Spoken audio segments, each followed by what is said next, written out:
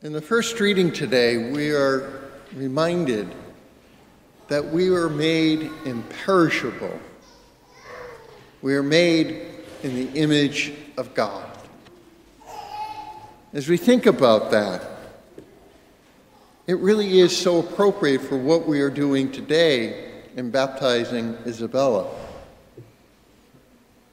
Because one of the things that obscures our ability to see that we are truly made in the image and likeness of God is sin.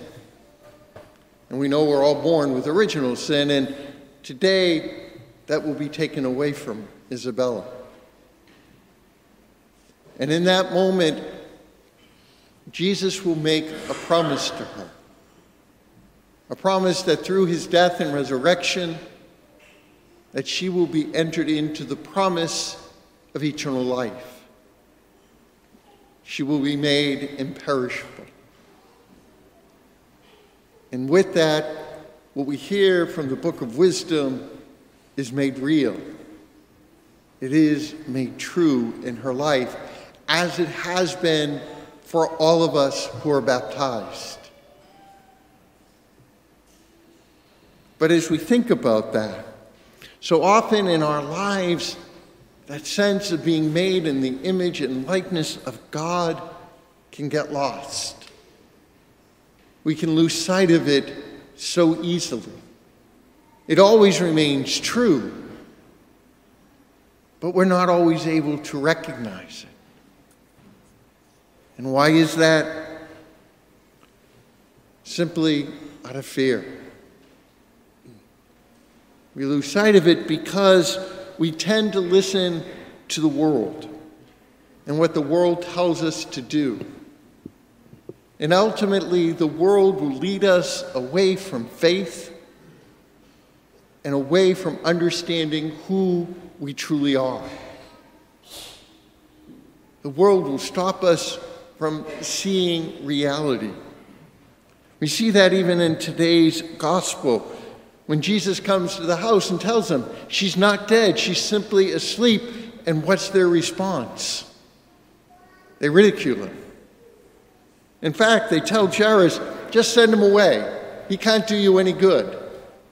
Your daughter's dead. We've already decided that. But what is Jesus' response? Do not be afraid. Just have faith. And that is the deepest gift that Isabella will be receiving today. It is the gift that we have all received. It is that gift of faith. And it is in that faith that we are called to begin to see the world as it is. The woman who suffered recognized Jesus could do something for her, but she didn't fully understand what it was. If I just but touch his cloak, I can be healed. But Jesus wanted her to understand truly what healed her. It was not touching him. It was the faith that she placed in him. And it was that faith that allowed her to finally be set free. And as we think about that, how often we can get caught up in fear. And with that, we can lose sight of Christ who is with us. Because Jesus has promised us very simply that I will never forsake you, I will never abandon you, I will never leave you. But it's so easy in our struggles in life. It is so easy when we want to look at the world the way the world does as opposed to how Jesus does. We enter into a world of fear where we come to think that we're alone, that we're forgotten. But in that moment, we need to remember the famous footsteps prayer, where when the person looks back and sees that in the darkest, most difficult moments in their life, there was simply one set of footprints. And so ask, Lord, why were you not there when I needed you the most? And he responded, it was then that I carried you. That is the gift of baptism. That is the gift of faith. That we are never alone. We are never forgotten. We are never abandoned.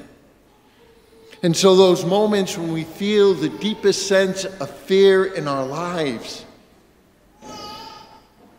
it is there that we're called to remember these words that Jesus speaks to us today, to remind us of that truth, to remind us of the gift that we were given in baptism, the gift of faith, the gift of his presence with us. Do not be afraid. Just have faith.